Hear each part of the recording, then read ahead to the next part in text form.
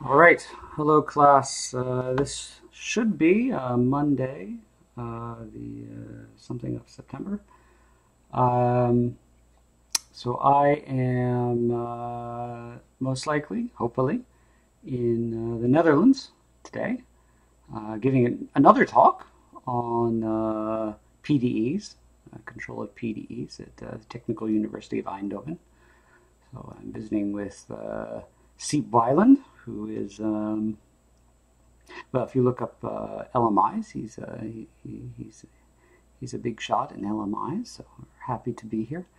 Well, here as in where I truly am, as opposed to where you are, which is playing this recording, hopefully. So today I'm going to finish up the lecture on optimization, which should hopefully allow you to do the workshop that Brendan has prepared for you on Wednesday. So you may recall that in the previous lecture we went through some optimization stuff. So we started with the definition of the optimization problem. So the three things, here, I'm like, do my highlighting thing. The variables, right, of the optimization problem, which you have to identify. The choice of variables, of course, makes a significant difference in how difficult your optimization problem is going to be. The objective function, which of course depends on your choice of variables, and it's what you're trying to optimize. And the constraints, which in this case, in this sort of mathematical definition, are defined by functions. Defined by functions which depend on the variables and map to some space. They can map to vectors or matrices. In our case, they will often map to matrices, but in the examples which I covered last time, they map to vectors or scalars.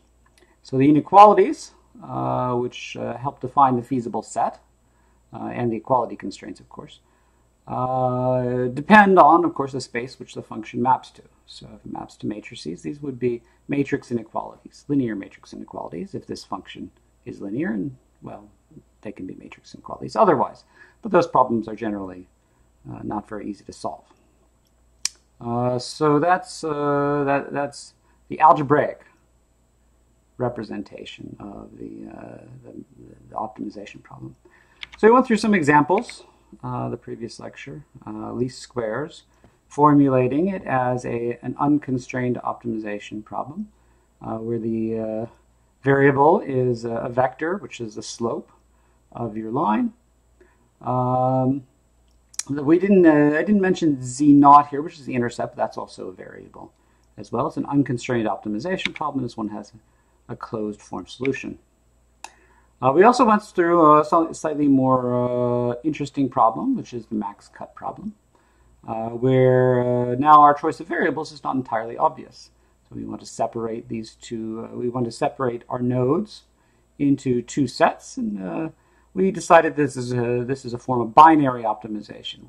Our variables are going to be which group we assign to each of the nodes. So it's a binary optimization problem.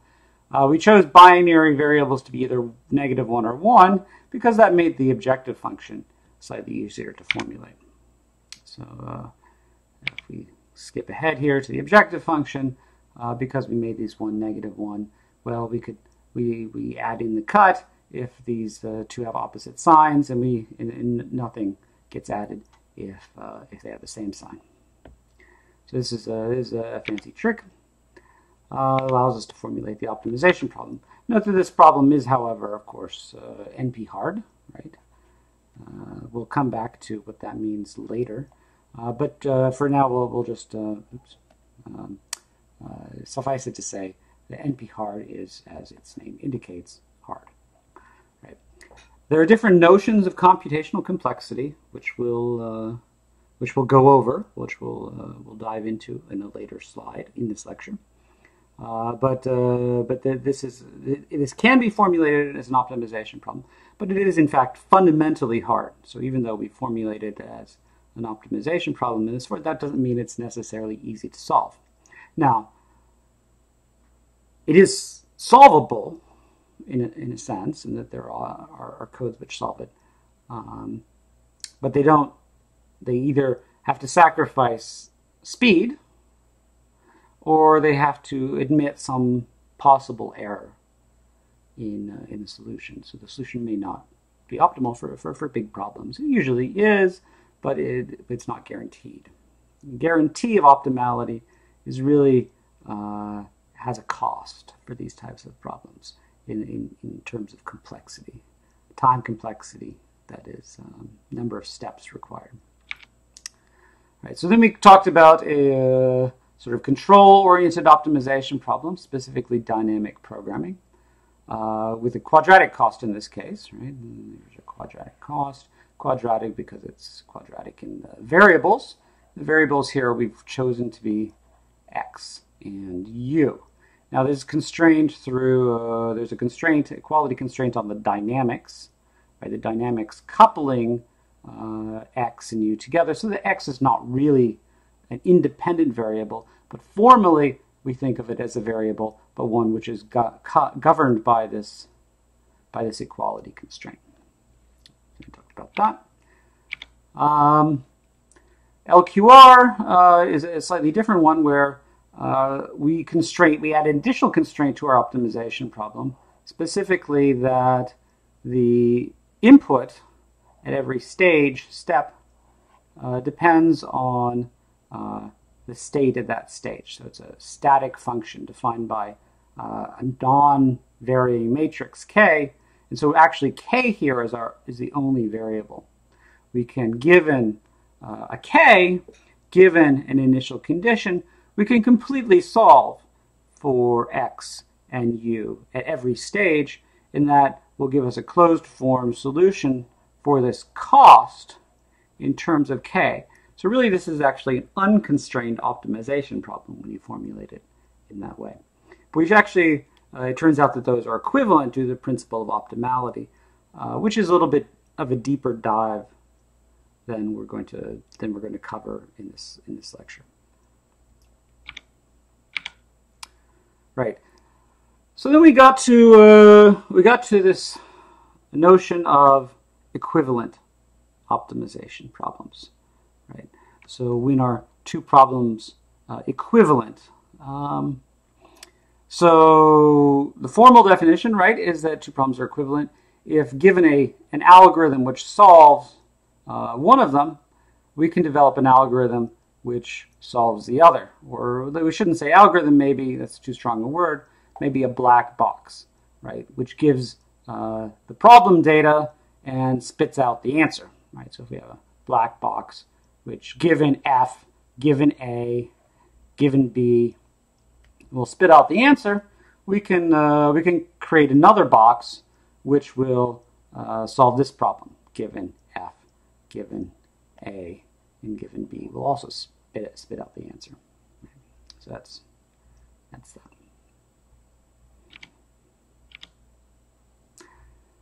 So let's see. There were several methods. So this is playing with the objective function here. There's several methods to constructing equivalent optimization problems, and another one is a change of variables. Right. So we talked about the fact that given a set of variables here, right, we can replace the variables here with another set of variables, tx, we could call this y, equals tx plus c. I'm still getting used to writing on this Wacom tablet. And a new set of variables, right? And given a solution to one, given a solution x, we can construct y, and given a solution y, we can construct x, and that's what's going on right here. So change of variables is a transformation of the optimization problem, which allows us to use black box solvers for problem 1 to solve problem 2. Another form of equivalence being separability, right? If we have this separation, in dynamic programming, we saw the stage separation. We'll generalize it now a little bit. Separable objective functions. So if we can pose the objective function as min f of x plus g of y, so we separate these variables in the objective function, additive separability, and the choice of the feasibility of y is not influenced by the feasibility of x. Then we can separate this into actually two subproblems, f minning over x and minning over y, and then the solution to this problem is just the individual solutions to each of these subproblems, right? Another sort of way of thinking about this, right, is we can write here. Actually, let's switch to a smaller pen. We can write min over, let's say, x, f of x, plus we can move the min g of y. So we can move the min over x through, or over y through the function of x over here to the function of y, if, right, this function doesn't depend on y, and if feasibility of y doesn't depend on x. So that's something. Right. So so this we're going to actually talk about in a little bit more depth in this lecture. So the sort of dichotomy between, or the non-importance of the objective function in defining the optimization problem. So technically, here, I'll switch back to color. You can right, you can move the objective function to the constraints, right, by adding a redundant variable, a dummy variable. It's often called t, right? So if here's your f of x, here's your feasible set. So you're minning now over, right, t. So here's your t, and you're minning t, trying to find the minimum t, such that there exists an x in this set, right? Here's x, where such that f of x, oops. So basically, move over, such that f of x is less than or equal to t, x such that. In optimization, mathematical notation, we often use a semicolon here to mean such that. It's just notation, right? So then we add another example, which is the support vector machine learning problem, which we went through just to show that this itself, a subclass of optimization, can be formulated in the mathematical optimization framework. Okay. Right. So now we get to the new stuff. Today's lectures. Let's see, about 13 minutes in. And let's see. Let's go back to color. So what I'm going to talk about is what I just mentioned, which is this ambiguity. This ambiguity in representation. So we chose, so there's a fundamental optimization problem which you're trying to solve. And there's an ambiguity in how you represent that optimization problem. And how you represent it is often important, right? Because say we represent it using f and g. So we decide on our variables, our choice of variables, which can matter. So we have a choice of variables, and that choice of variables influences how we define our objective function and how we define our constraints. And here we've defined our constraints using inequalities, right? Using functions with inequality constraints, and the inequalities can be various things: matrix inequalities, vector inequalities, and so forth. Right. So this is sort of the classical mathematical optimization formulation of the problem. So I don't want you to get tied up in this formulation. Certainly, the reason we're discussing it is, of course, is because we're going to discuss convexity next, which problems, how to recognize if a problem is solvable or not. And so I don't want you to get tied up in solvability as defined by the functions f, how you define the optimization problem. So an optimization problem is fundamentally tractable or not, and that sometimes, if it's easy, you can glean that information out of the representation, but not always. Right? So, well, if the representation isn't going to give you that information, right? Easy. Is it easy? Right? Is it convex? Right? Well, convex are the easy problems, basically. And the question of whether it's convex, well, sometimes, right, if these functions are convex, then you can tell that the problem is convex. But if these functions are not convex, that doesn't necessarily mean that the problem isn't convex. And so often, a better way of interpreting the problem is to think geometrically about the problem, right? And this requires us to think in terms of sets, right? Sets. Right? Feasible sets. So the feasible set is a set of X such that this inequality is satisfied, right? So really, when we talk about convexity, we're talking about convexity of the set of feasible points, the set of feasible variables. And sometimes you can determine that based on these functions, but sometimes you can't. And so it's important to think geometrically about what are the points, right, which are defined by these sets. Because remember, in the last lecture, we talked about redundant constraints. So say you have a convex function here, and I am getting ahead of myself, admittedly, talking about convex functions.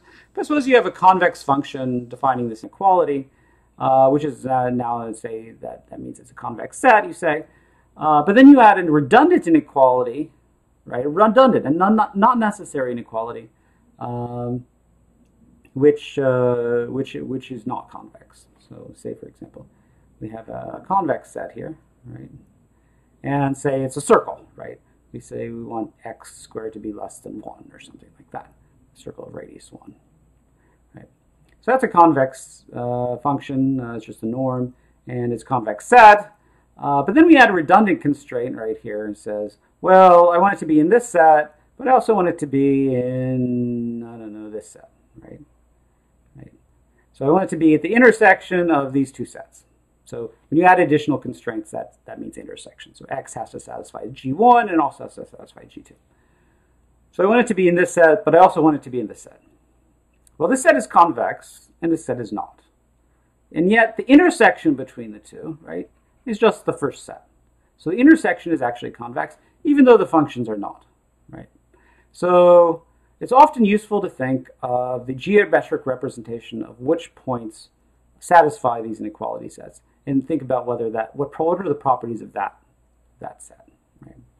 So, for example, right, we could have in the previous example of the max cut, right? We had let's see, okay, we have a point here, and we had a point here. This is -1. This is 1. Well, okay, that's not convex, right? But so we had a very simple representation: xi squared equals 1, right, for that set, right? But this is a rather complex formulation. It has relatively little intuition, and really, I mean, the set is just 2 points, right? This is an overly complex representation of what is really just a very simple set. So often we'll come back to the geometric representation of the set and its significance of what it looks like and whether it's convex or not. And once we've said that, well, the g function really doesn't matter, it's just an artifact of representation, well, then we can ask the same question about the f. Well, does f really matter either? And the answer is not really. It doesn't really matter either. And for the reason that we talked about last time, that in fact, we could make this, we can move the objective function to the constraint by introducing a dummy variable, right? Dummy variable gamma, so that here what we're doing is we're looking for the minimum. So here's our function. Sorry, this is f of x, and we're trying to find the minimum gamma, right? Such that gamma is there exists an x such that f of x is less than gamma. So we can write this, right, as gamma, right, the minimum gamma, such that the set, right, such as a set, which is defined as the set of points x and gamma, such that there exists so the set of joint points x and gamma, such that gamma minus f of x, or gamma is greater than f of x. Right? Gamma. Okay. I need to get better at this. Such that gamma is greater than or equal to f of x. Right? So this set, right, the set jointly in x and gamma is non-empty. So this little notation here means does not equal the empty set. So the set defined by gamma is not empty, right? There's a point in there. There's a point in the x, where x is less than gamma, right? So it's oftenly referred to these as sublevel sets or things like that. But this is a pure geometric representation where here we're minimizing over gamma such that we're looking at infeasibility of the set. So we can take this like actually a little bit further. We can take it a little bit further. This conclusion here at the bottom, right? Optimization is only as hard, I'm sort of crossing it out, but that's meant to be underlying it. Optimization is only as hard as determining feasibility. So actually checking feasibility of an optimization, whether a point lies in a set. If you can do that, most of the time, 90% of the time, you can solve the optimization problem. And for the reason on this slide, which is bisection. So suppose this section is taking that pure geometric problem and asking how do we solve it. So suppose you just we have a black box, right? And that black box says, well, given gamma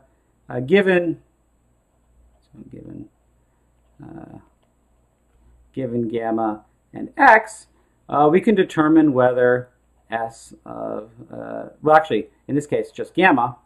Given gamma, we can determine whether s of gamma is equal to, is empty or not, whether that set is feasible, whether there exists a point. Right.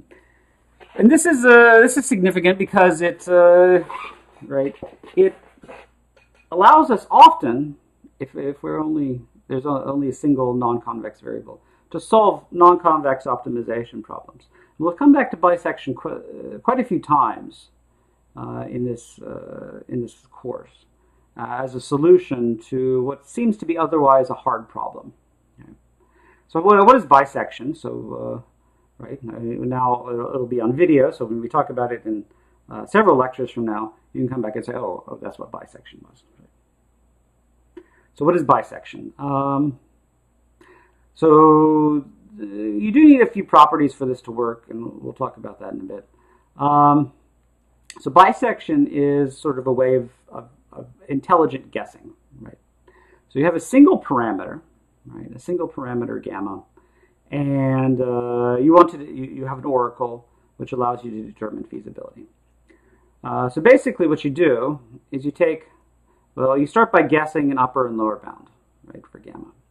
So you want to find, here we're maximizing gamma. We're trying to find the maximum gamma such that there's a point in this set here. Right? So the set gamma greater than f of x, right? The point we were talking about on the previous slide. Gamma, actually that's already red, so maybe I should use black.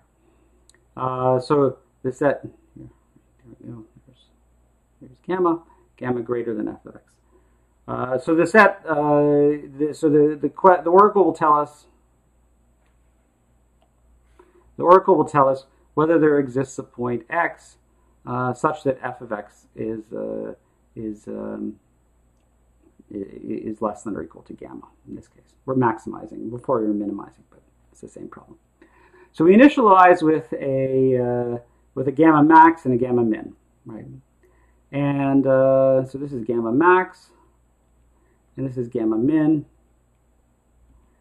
And gamma min, right, so we're trying to maximize. So gamma min is, it has to be feasible, and presumably gamma max it has to be infeasible. So gamma max is too big, right? So this gamma max is greater than the maximum of this optimization problem. That's the case where this is equal to infeasible, right? So our upper bound, gamma upper bound. At that point, the set is infeasible, right? So that's a no. Our black box says no, and at this point, our black box says yes. Right. So we start. That's how we initialize the problem, right? We have to. You can start with them however you want. This has exponential convergence. Just choose a really big gamma and choose a really small gamma is typically the approach. Of course, you don't want too small because it'll end up being down here. That's a different issue. All right, so what was I saying? Yes, so you have this gamma max and your gamma min, and this converges in an exponentially, but it is iterative. So it's sort of like you iterate on the step. So you take the average. So you start with a range where you know that the solution is between gamma min and gamma max, and you take the average value of that, right? And that is at this point. Right, the average value of your upper bound plus your lower bound divided by 2. You point in the middle, and you test whether that point, right, is infeasible. Whether S gamma is infeasible. In this case, it's not. Right, there exists a point x such that f of x is less than gamma, and so we know that this is still. We know that our solution, right, will be greater than that point because that's feasible and it yields a feasible point, right? So we know that the actual solution is going to be greater than that. So now we can take that point as our new lower bound. Right? So if gamma is feasible, our new lower bound is that point. So this point gets mapped down there. Right? And now what we've done is we've bisected the range of the range of possible values of the solution. So we cut it in half.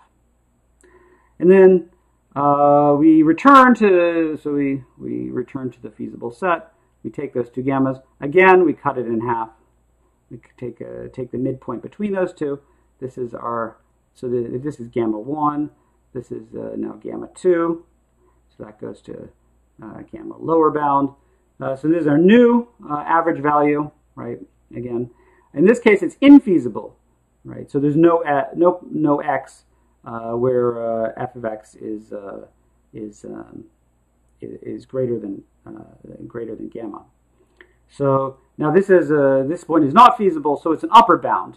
So we map that to gamma upper bound. So we now know again the actual value of the optimization problem is between these 2 points, right? And we cut down the range, the accuracy of our knowledge of where the solution is by half again, right?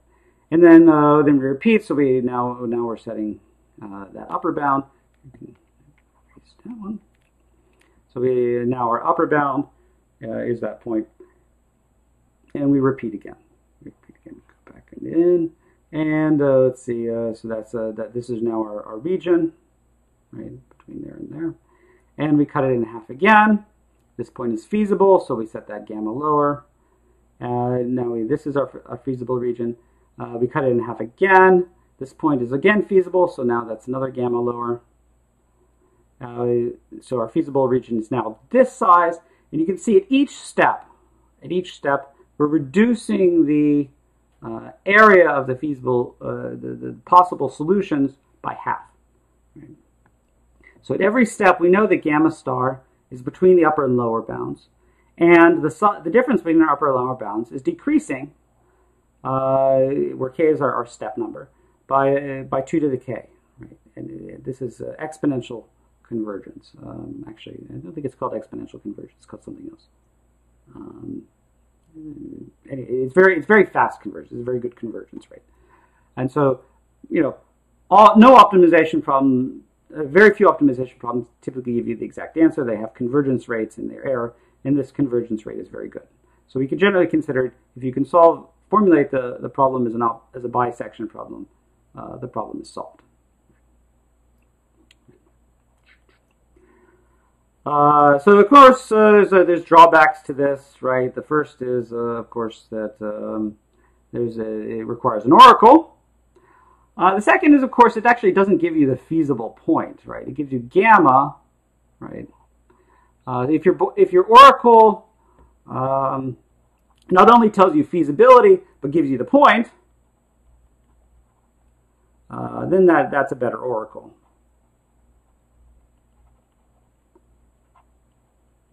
And that will allow you to solve the problem. If it just tells you yes or no, then you actually, if you go back to the optimization problem on the previous slide, right, this optimization problem, I was getting really messy. Go away. You go back to the original optimization problem, which is this one, your original variables. Remember, in this pure geometric interpretation, you've eliminated all the variables except for gamma. So if you actually want to recover the variables from the original problem, which 99% of the time you do, your oracle should have a way of popping out a feasible point as well. Right. That is bisection, right? Equivalence of representations. We talked a lot about that.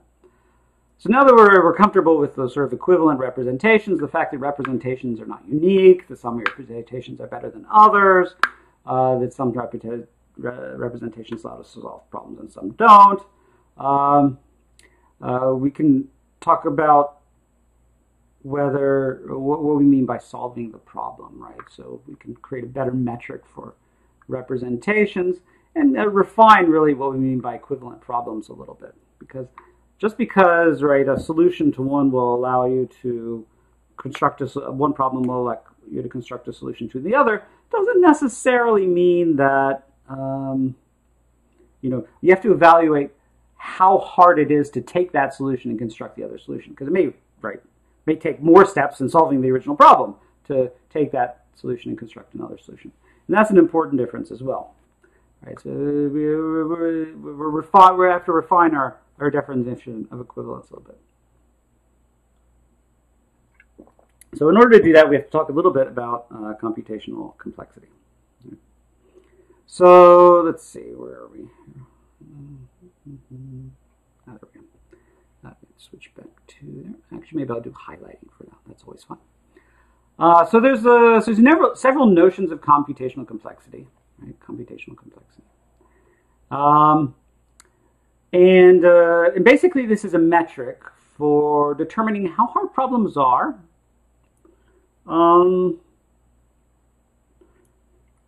But it's more fundamentally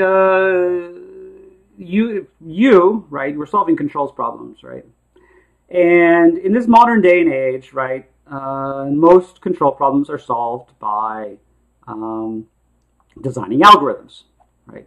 So you have a control problem. You want to define like a controller, right? U equals K, Y. Right? And again, I'm missing my T's, so sorry about that. Here, there's my T over there.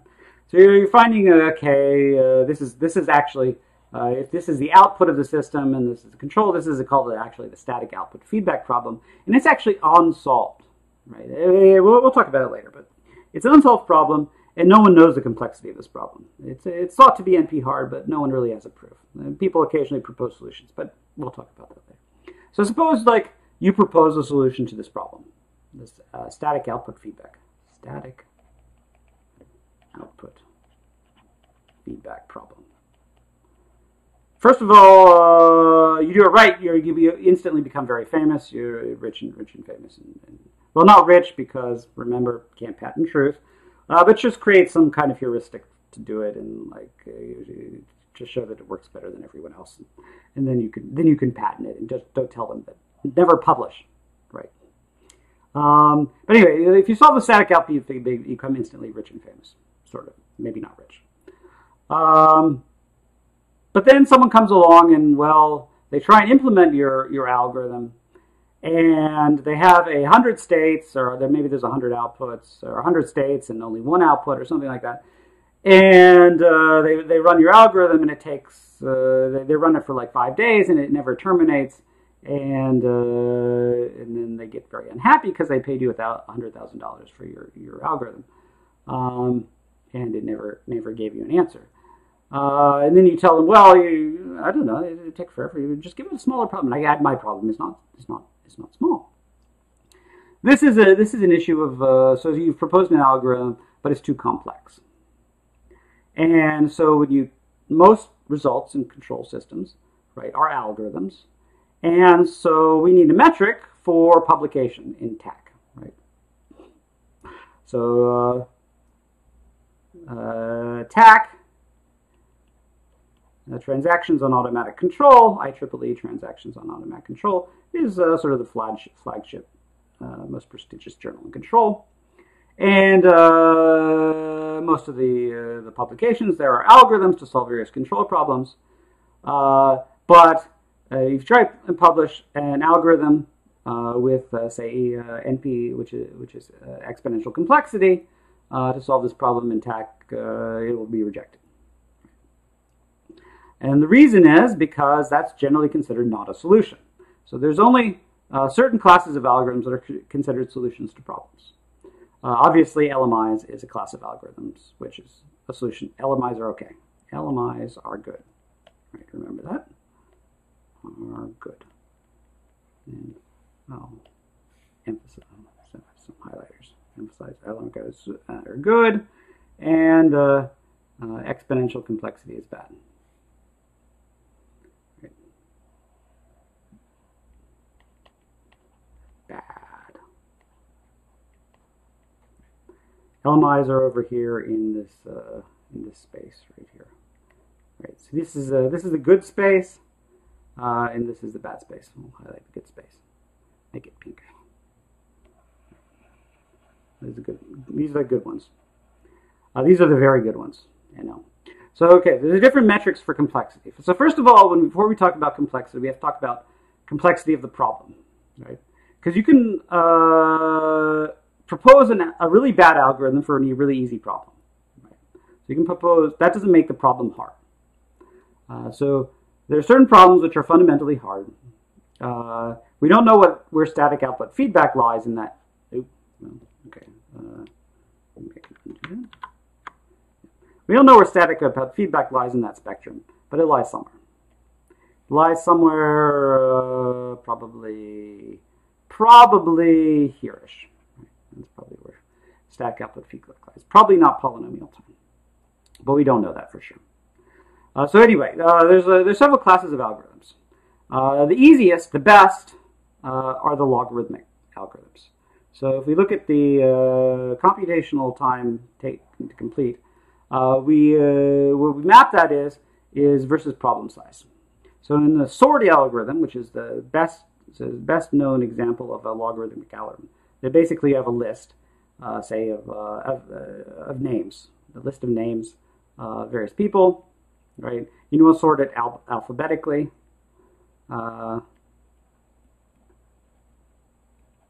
Right, you can do that in logarithmic time.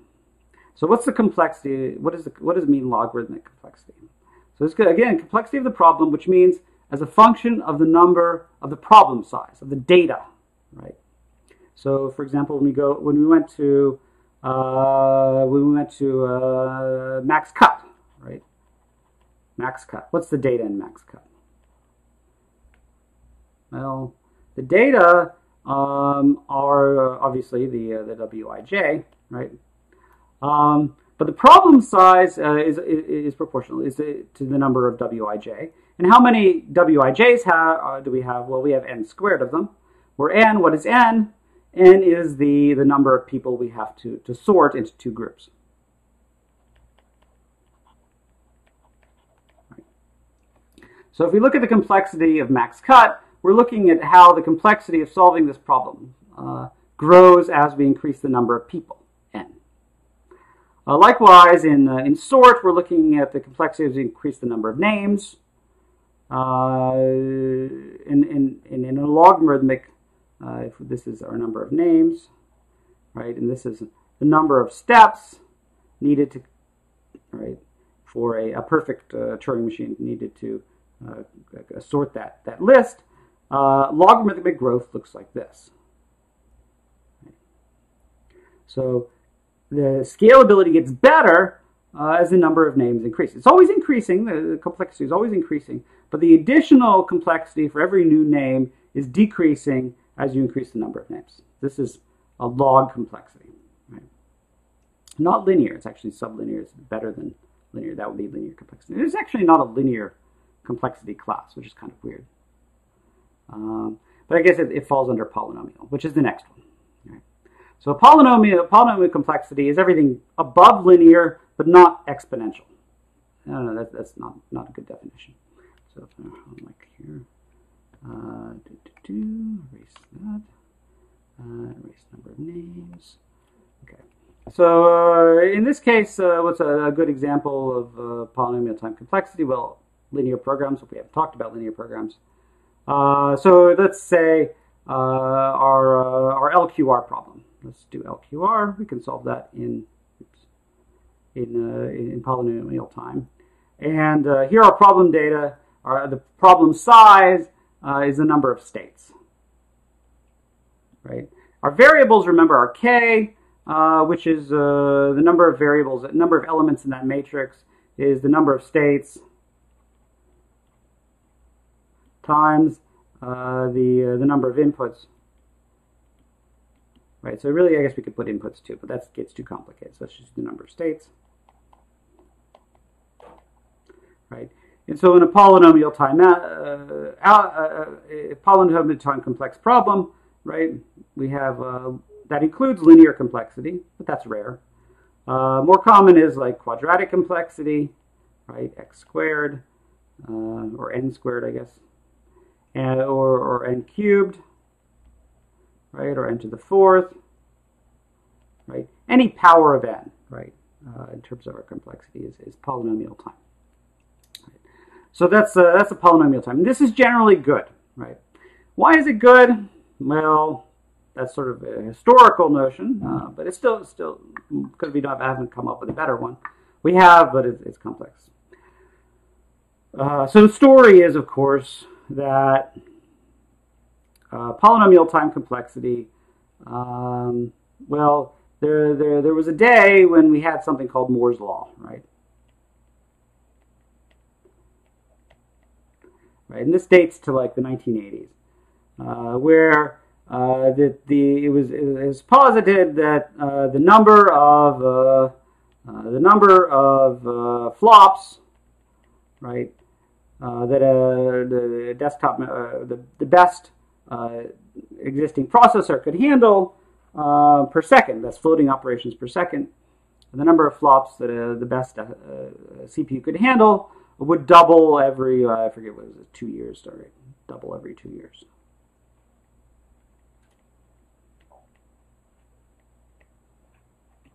Right. And if this was true, right, which it was for a while, right, the speed of processors was increasing exponentially. In fact, actually, rationally, I think rational increase. And the speed of the processors was increasing as 2 to the k. Right? And so this is an exponential, 2 to the exponent k. And of course, the funny thing about exponentials is that they always increase faster than polynomials. Right? So that your polynomial, well, it may start off fairly large, but it never grows as fast as an exponential. So an exponential will always surpass any polynomial eventually. Right? And so the theory was that if floating operations per second were doubling every 2 years, eventually for any problem of any size, there would be a processor which would solve it relatively efficiently. Now we know that this, starting in like Moore's law started failing. I don't know when it failed, maybe 2005 or so, right? 2010, right? Where the increase in floating operations per second, for various reasons, started to look more like a logarithmic increase. And in fact, recently it's actually gone. You could argue that it's gone down.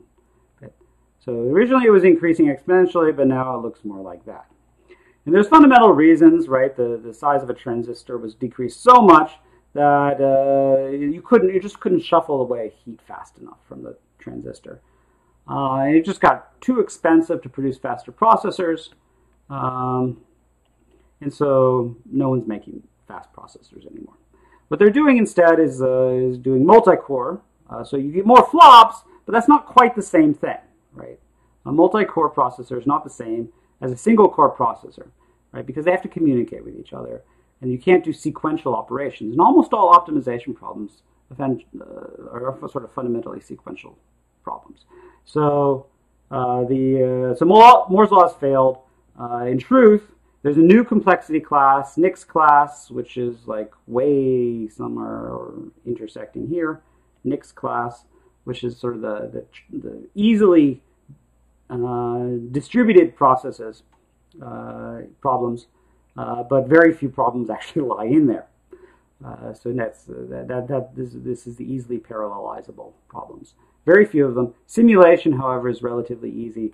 Those fancy video games you play on your desktop with the fancy graphics, those are simulations, and so those are pretty easy to parallelize, but very little else. Right?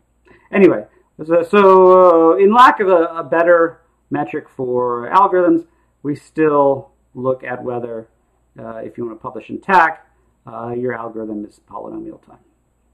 Now there are ones that are harder, and we can go through this, but there's not much point. There's NP hard and there's NP complete. Let's talk about that a little. Oh, sorry, I circled the wrong one. So this is the one we want to be in. Right. So getting a little bit harder, the NP class.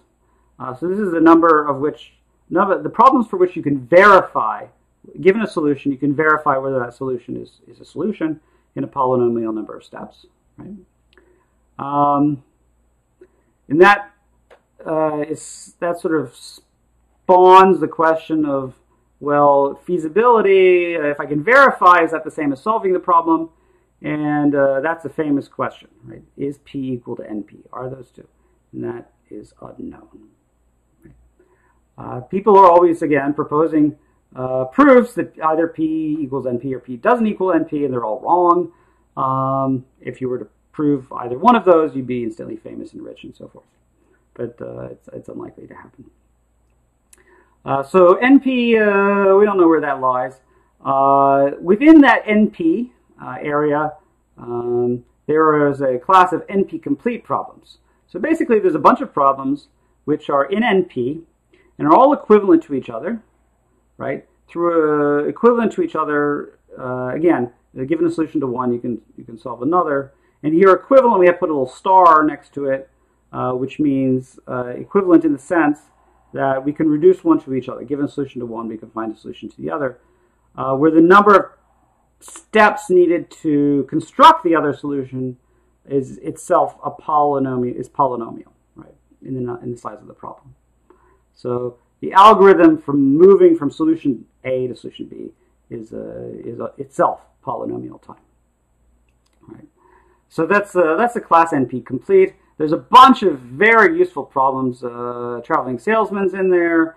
Max cut is in there. A very large class of very useful problems which we'd all like to solve is in the NP complete box. And they're just waiting for someone to show how you can solve NP problems using P, but that will never happen. So really, actually, I should swap the order of these two. Beyond NP-complete are the NP-hard problems, which means that given a solution to an NP-hard problem, I can construct a solution to all the NP-complete problems. Right? So they're all at least as hard as NP, but they're probably a little bit harder. Actually, traveling salesmen in NP hard. Well, actually, I need to check that. I'm not sure whether traveling salesmen. I have it in all three for some reason. That can't be true. It can't be NP hard. Well, I guess technically NP hard. All NP complete problems are NP hard. Right? Okay, fine, whatever. Next, we have exponential time and exponential space. And here we start thinking more about how bad things are getting, and we can think a little bit more about how bad they're getting in terms of complexity. So chess is an example of exponential complexity in steps, and then there's exponential complexity in memory. And we start differentiating between them because it becomes important when you get really bad algorithms, right? And they're bad in what sense? So most of our algorithms are bad in both, quite honestly. But sometimes they're good in one and bad in the other. Yeah. All right, so that's wow. This is a very messy slide now. A rundown of all of sort of like the metrics for how we think about the complexity of problems. Okay. All right, so now that we have set a way to judge problems. We can start talking about, we can start judging problems, right? We can start judging things. And really, we're going to start ditching hard problems in favor of convex problems. Okay? So which problems are easy? So let's look at them different. I mean, remember there's three different formulations of the problem. Right? Start using highlighting. Get rid of my straight marks here. So there's three different formulations of the problem. There's the sort of functional representation. There's a geometric representation where our set is a set, or a feasible set is a set. And then there's a pure geometric representation where we've eliminated all the variables except for gamma, essentially. So in this case, the answer is the same for all of these, but with some small variations. Now you notice they all have the word convex in it. Right? So let's start actually with the geometric representation. So basically, we can say fairly easily, if our number of variables is finite, and this is actually occasionally not the case, right? We have infinite dimensional variables occasionally, but in most cases it is, they're finite dimensional. The problem is easy if the function is convex. We're minimizing convex function, and the set is convex. So convex function, convex set. Right? Easy. And that's, it's not all the easy problems, but it's pretty close to all the easy problems. Right? So there are very few problems which are easy, which are not, don't have a formulation that satisfies this. And there's some caveats. There's quasi-convex problems, but there's very few. Read Boyd's convex optimization. He'll enunciate a few other ones. Right? That's one of the textbooks, remember. Okay, well, you may say, well, this is like a little bit tricky. How do I verify that my set is convex? And this is where the functions are useful. How do I verify this? Red. How do I verify whether a set is convex? Well, we'll talk about the actual definition on the next slide. One easy way is to determine whether the function is convex. The function g is convex. H has to be linear, right? Because it's an equality constraint. So H has to be linear. I say affine. Affine means H equals A transpose X. That's a linear function plus B. B is the affine bit, right? So the difference between a linear function and an affine function is whether it intersects 0. So, right, that's the difference. And then, of course, the pure geometric representation, it's solvable if the set is convex itself. Right. So, okay. Now I said I've defined whether problems are solvable in terms of whether they're convex or not. But I haven't actually said whether what does the word convex mean. This is very dubious of me. I should maybe reorder my slide slightly. There's the word convex. We're defining convex here. We have to define it separately because it's a different definition depending if you're talking about a set of points or you're talking about a function. So the function is not necessarily a set of points, so I guess you could have a set of functions, but that's not what we're talking about. Right? So, for a function is convex. So there's several different characterizations of convex, but fundamentally, right, the one you can always test is this one, right? Right. Whether the value of the function at a weighted average of any 2 points, right? There's a weighted average. So the weight is between 0 and 1. So we either weight x between 0 and 1, and then the weight on x2 is 1 minus this weight, right? So it's the sums of these two terms add up to 1. So the weighted average of x1 and x2, the value at that weighted average. So we take point x1, take point x2, right? And any point, so weighted average, so this is x1, right? x1 is x2, right? And the weighted average, right, is a point between them, weighted average. And so the value of that function at that weighted average, right? That's this bit. Right there, has to be less than or equal to, right, the weighted average of the value of the function at x1 and the value of the function at x2. So this is a value, right? It's a linear function, weighted average, right? So it's the right? So the weighted average of those 2 points, I don't know why it's like unhappy with me. Weighted average of those points is this point right here.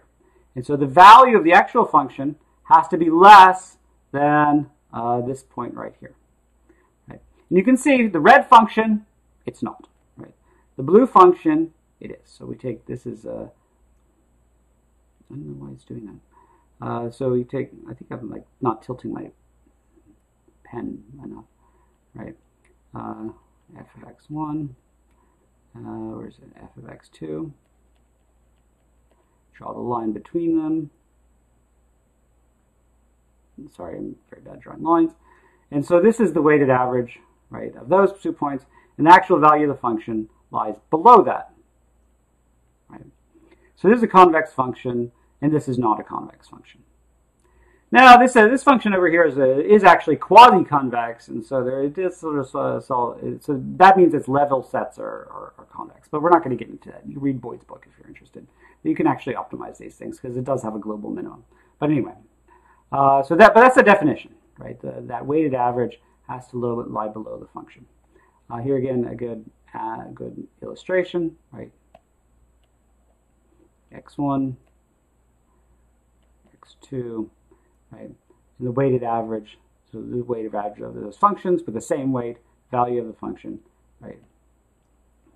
That's the weighted average of the values, and this is the value at that weighted average. Right? It's less than. This is a convex function. This is not a convex function. So obviously, this has to be satisfied for all weights, for all points x1, and for all points. All points x1 and all points of 2. Actually, I didn't say that, right? For all x1, comma, x2, right? In the feasible set. Right. So that's I should have mentioned that, but so that's hard to verify because you have to say there's a lot of for alls there, right? This, by the way, this is a mathematical symbol for all. There's a lot of for alls there, so you have to verify that every value of gamma, lambda, and every value of x1 and x2. How would you possibly do that given you're given a function you don't know very much, right? How do you verify it? Okay, so there's actually a question on that in the homework, which I will give you about eventually. But so there's a bunch of different tricks to determining if a function is convex.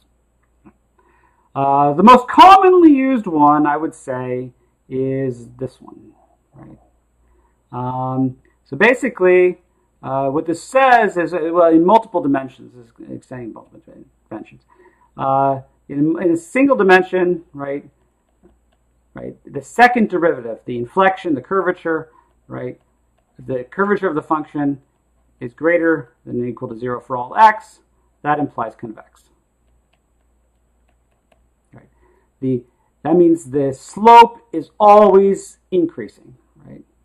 Right, so here the slope is very negative. It's getting less negative, less negative. Here it's 0, and it's getting more positive, more positive, more positive. Right. The rate of change of the slope is always positive, or the change in slope as we move along x is always positive. That's by far, I think, the most commonly used test for convexity. Sometimes you can find ways of verifying this. So these two are probably the most common tests for convexity. Taking the Hessian. In multiple dimensions, this is the Hessian. It's a matrix, and it has to be positive. It's a matrix, so you want it to be positive semi-definite, not just because it's not a scalar. You can't just say positive. So we have a notion of matrix positivity because it's a matrix. Aside from that, right, if this is hard, right, to tell, there's other ways to doing it. Basically, you can take pieces. You can break the function down often into pieces, and look at the individual pieces and tell if those are convex or not. So, for example, if f1 and f2 are convex, then the sum of f1 and f2 is convex. Some functions which are all known to be convex, the norms are convex, exponentials are convex, powers are convex, negative log is convex. Only convex, by the way, on so negative log looks like, right, log looks like that, negative log looks like that, so obviously it looks convex. It's not defined for x less than 0, so it doesn't exist there, so that's not so helpful. Let's see. This is the powers are convex when power is greater than 1, and less than 0. So that's when it's less than 0. That's like a rational function going down like that. In between, actually, fractional powers are usually concave. So concave means the negative of the function is convex. Let's see what it is. Pointwise maximum. Right, I'm getting kind of messy here. Let's see if I can find the thing to erase. Right, pointwise maximum. Let's see. Here we go. So you have two convex functions there. 1, 2. The pointwise maximum, right? Oops, I should draw a little bit better. Is the maximum of those two functions. So it's like at this point here, it follows there.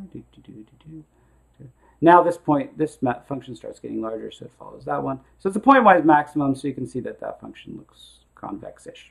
Right. Pointwise maximum. Composition, it's not always closed under composition. So the composition of two convection functions is not necessarily convex unless you have that the second function is increasing. So a function, if f1 is increasing, f2 is convex, then the result is convex. So again, if you can, there's sort of tricks. If you can break it down into simpler convex parts, you can sort of build up convexity. So that's a function. The set is actually a little bit easier to test. Where's my cursor there? Let's see. Let's go over there. So a set is convex. Basically, if it's a weighted average, right? So a set is convex if the weighted average of any 2 points in the set lies in the set, right? In the weighted average, this is scalar weight mu, and again, this is for all.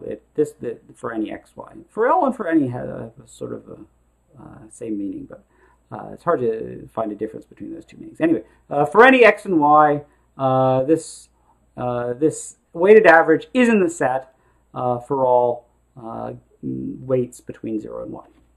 Basically, what that means is that if you draw the line connecting those 2 points, right, that line has to stay in the set, right? So you can see this is a convex set because you can take any 2 points. There's no point where you can't take any 2 points. It lies in the set. So that's actually geometrically it's really easy to think about it. Algebraically, it's a little bit trickier. If f is a convex function, then the set x such that f of x is less than 0 is a convex set. Right? And you can verify that just by applying the definition of convexity to this function. But again, it's a little bit trickier because you're looking at convexity of a function, and it's a little bit easier to see convexity of a set. Building up convex sets, let's see, we have a convex set here, convex set here. The intersection, so the set of points in both sets, is convex. Right? Intersection is convex, of two convex sets retains convexity. The union does not. So the union is, take 2 points, it's a set of points in one or in the other. Right? And of course, obviously, if you chose that point, actually, you got to switch colors here. If you choose this point here, right, and this point here, right, you can draw the line between them. Obviously, it leaves the set. So the union does not preserve convexity. I have a slide on more on convexity. No. So just like a couple more examples of convexity, convex sets. So if, say, for example, we take here the donut, is that set convex? So here we're talking about the set of points here. Is it convex?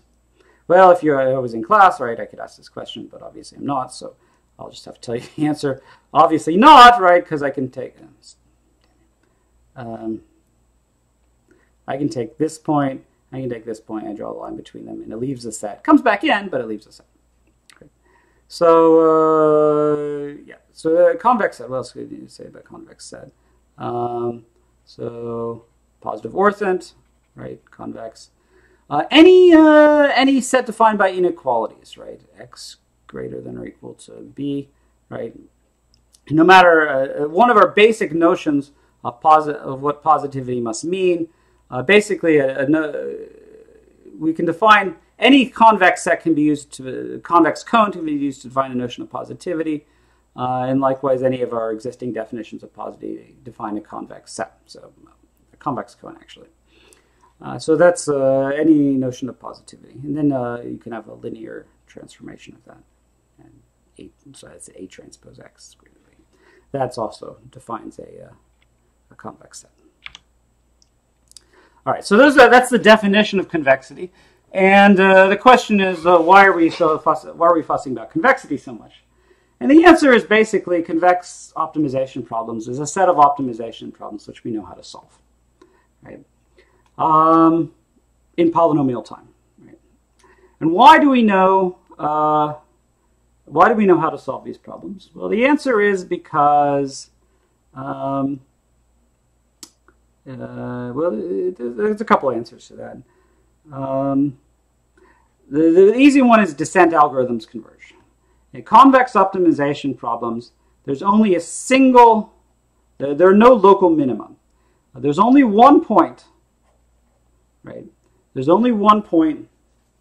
So if you get to a point and you can't do better than that point, if you get to a point and you can't do better than that point, and the problem is a convex can't do locally. If you look around you, like every direction, at least like a meter or something like that, you know that that this is the solution, not just locally but globally. Difference between global and local optimization problems. So that's why is that important? Because we have most optimization algorithms are termed descent algorithms. So basically, descent algorithms work by you have an initial feasible initial starting point, right? This point x, and you take you look at the value of f at that point, and you take its derivative, right? And you notice that f is decreasing this way and increasing that way. And so you take a little step this direction because that should cause you to decrease f. And that gives you a new point, right? And you evaluate the slope at f at that point. And you notice it's decreasing that way, increasing that way. So you take another step this direction, right? and you've improved your value of f by going that direction. And you take the slope again and again and again and again and again. And at some point, the slope stops giving you information. It becomes 0. Right? And you get to a point where the slope of f of x equals 0. And you can't do any better. Well, technically, you could also get to the limit, the edge of the set. Right? So this is set. You could get to the edge of the set. And that would also be a stopping point because, well, you can't go any further this direction. If you go back this direction, the function increases. So this is both of these are local optima, right? They're locally optimal because if you go in any direction just a little bit, you're going to do worse. Right? And the advantage of convex optimization is that local optima are global. So if you're a local, there's only one local optima, and that's the global optima. Local optima are global, right? Which means that if you do this stupid approach, right, you just keep looking which way the function is decreasing, eventually you're going to get to a point where the function is not decreasing anymore, and then you can just stop and assume that that's the global optimization problem, because it is in the convex case when the problem is convex.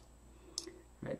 And this is basically the best that optimization algorithms can do. Right? They're very dumb. Right? They just look for directions where the function is decreasing and take a step in that direction, maintaining yourself in the feasible set. Right? So these are the class of algorithms for which class of problems for which dumb algorithms work. Algorithms really don't know anything about the model. Now, if you do know, the algorithms can get a little bit smarter. So, for example, the first algorithm, optimization algorithm, was actually a Newton's algorithm. So, of course, Newton's algorithm, you probably learned it, right?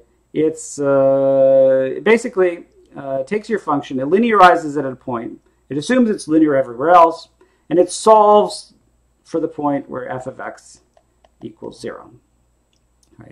So it's looking for the point where f of x. It's a root finding algorithm, right? Assumes the problem is linear, finds the root of the linearization, assumes that's the next step, linearizes again at that point, and continues. So Newton's algorithm actually applied to optimization is quite useful because, right, in our case, we're actually looking for the case where f of x, the gradient of f of x equals 0, right? That's the point of inflection. So, there's a minima have to occur at this point of inflection when the gradient is 0, or they have to occur at the boundary of the feasible set. In any case, Newton's algorithm attempts to solve for this point f of x equal to 0. Right? This is Newton's algorithm applied to nabla of f. Right? You've seen Newton's algorithm before. It's usually there's not the delta squared there, the nabla squared. But because we're searching for the root of delta of f of x, that's why it looks a little bit different. But Newton's algorithm actually converges extremely quickly, if it converges, but it doesn't always converge. It's not guaranteed to converge. You have to add a little step size, so you have to say, whoa, tone it down, Newton. So you have a little tau there, tau less than 1, right, to slow down Newton's algorithm, because it converges too fast. It can destabilize the problem.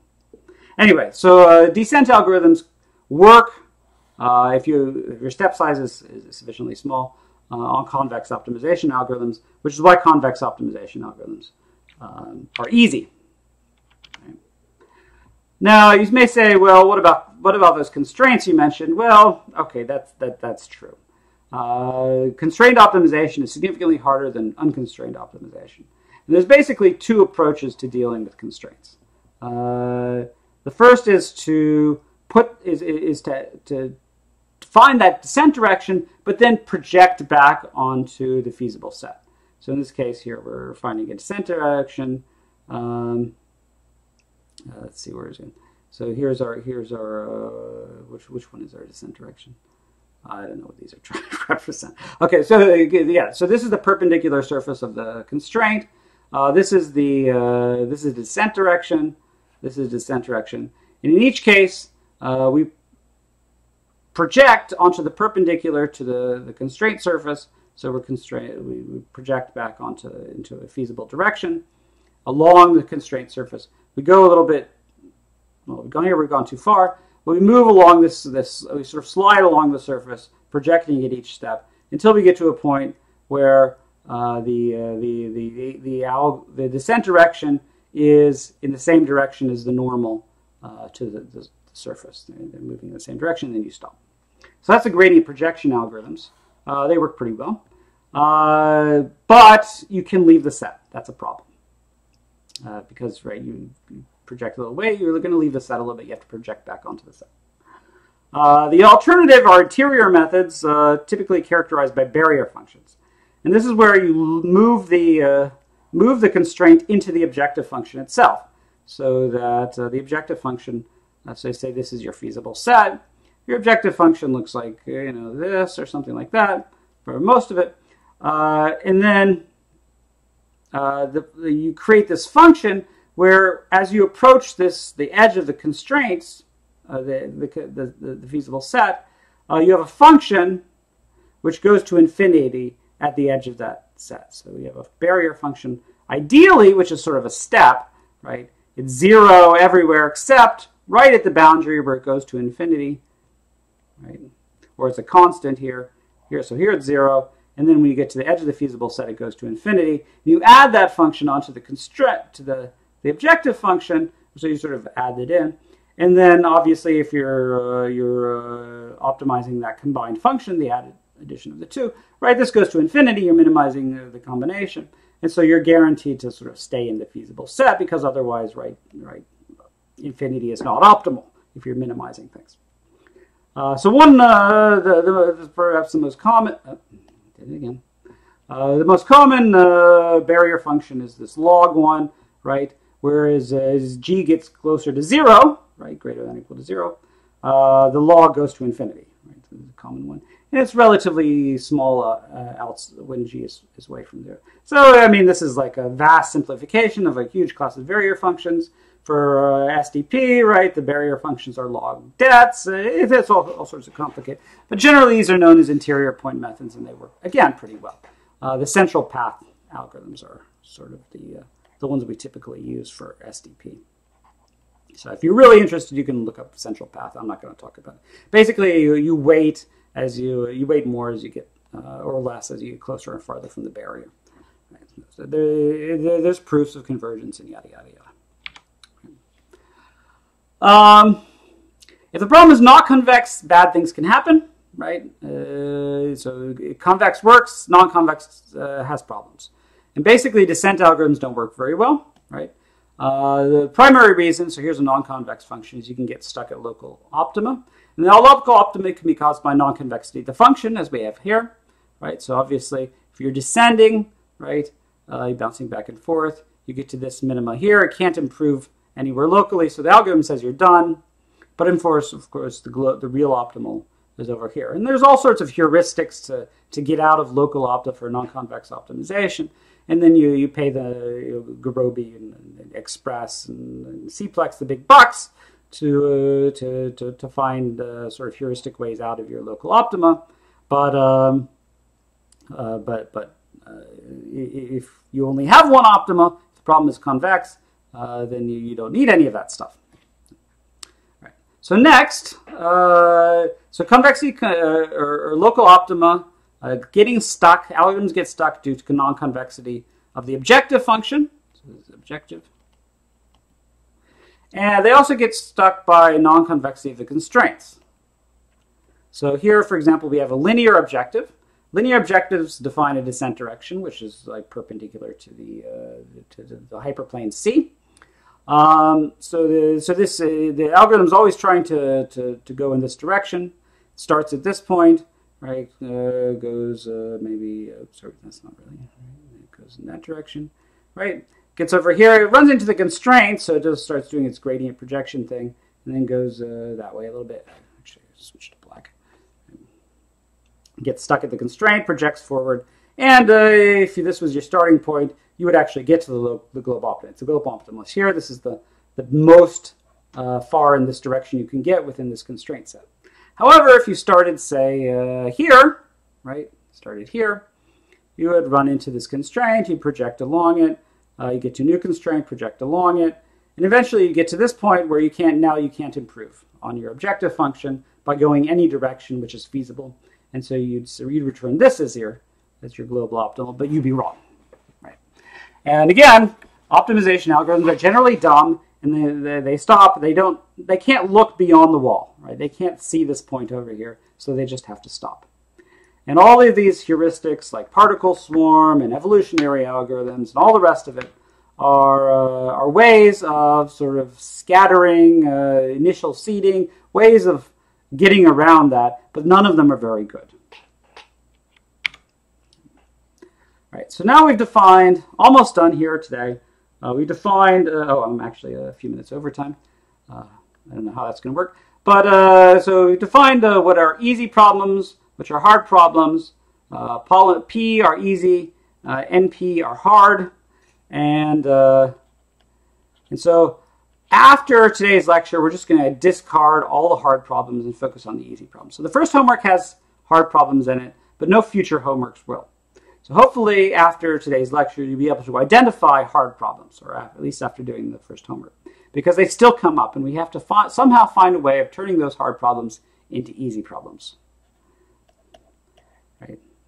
Or turning the formulation of a hard problem into a convex formulation, which is then easy. Right.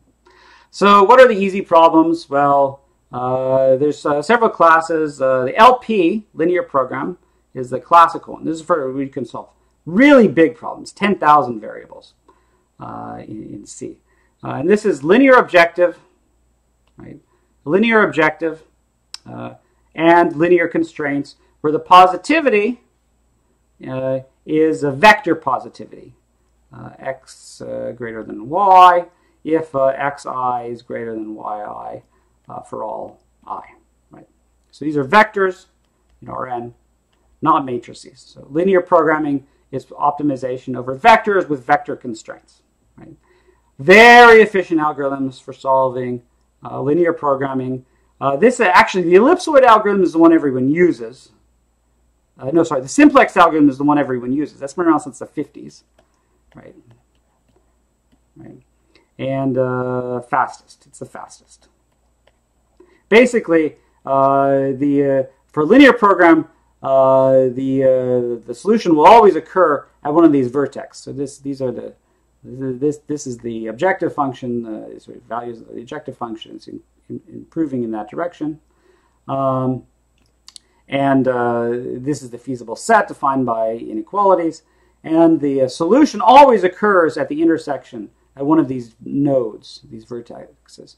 So basically, the simplex algorithm starts at a point, finds the facet of fastest increase, goes to the next vertex, skips straight to the next vertex. It's not a descent algorithm.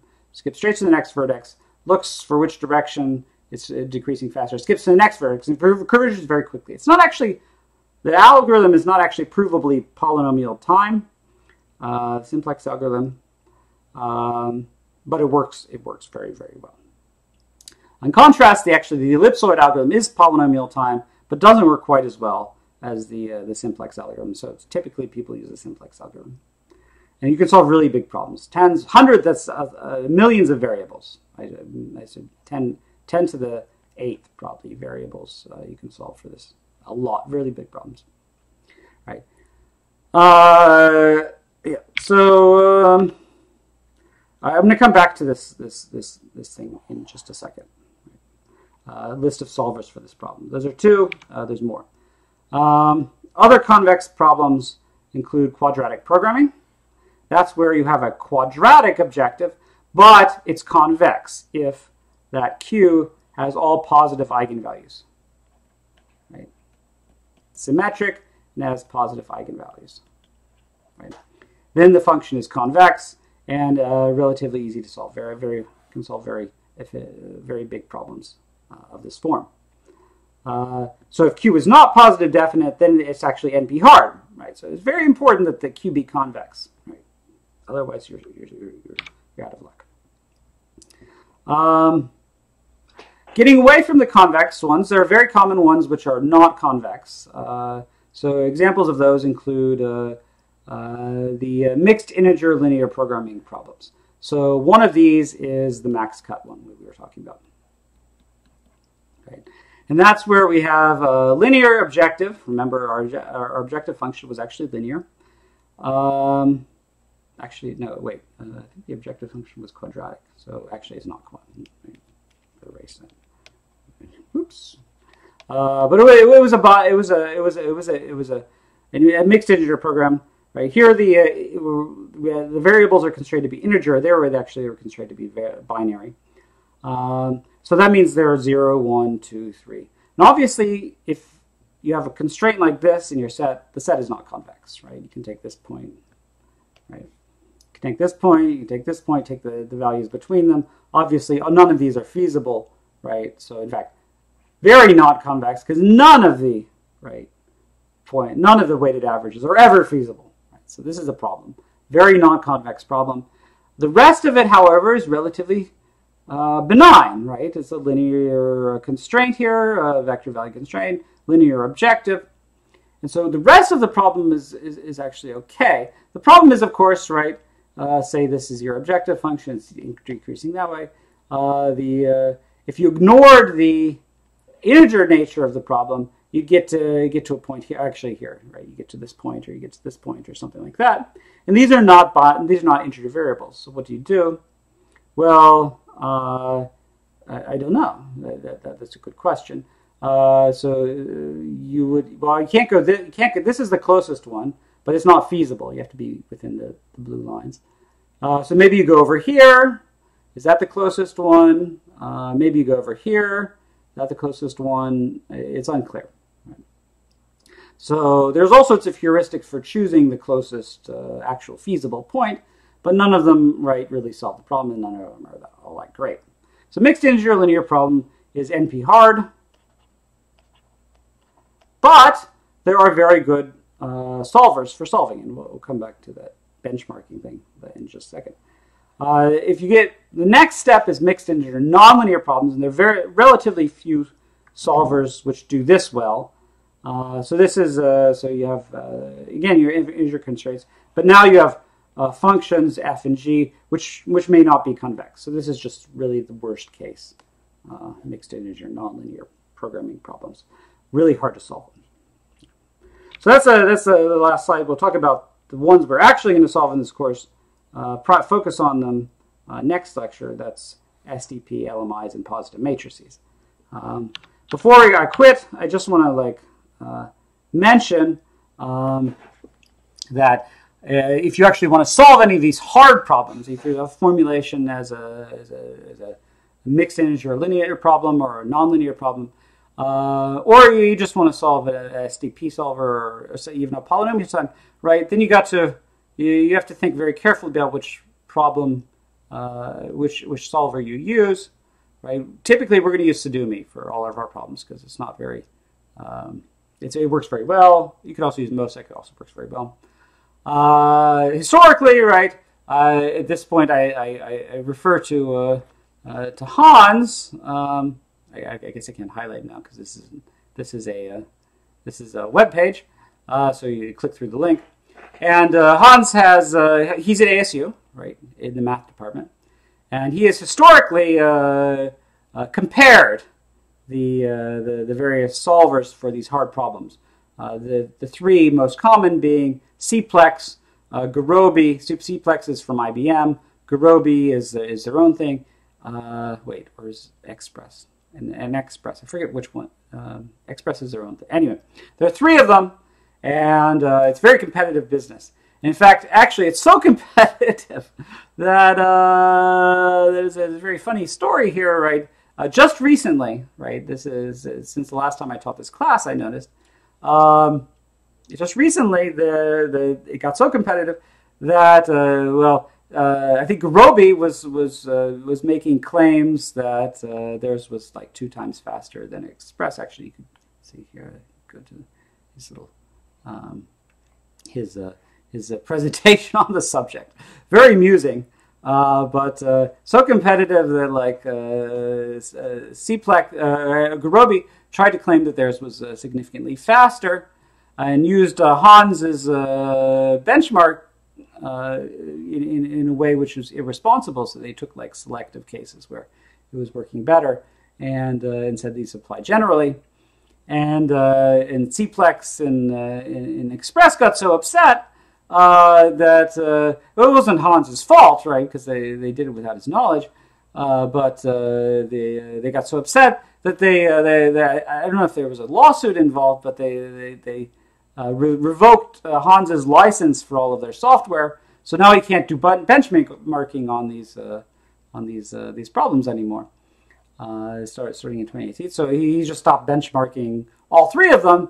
And now, you know, we take a giant step back, and no one knows really who's fastest because they can't actually compare each other's compare the software.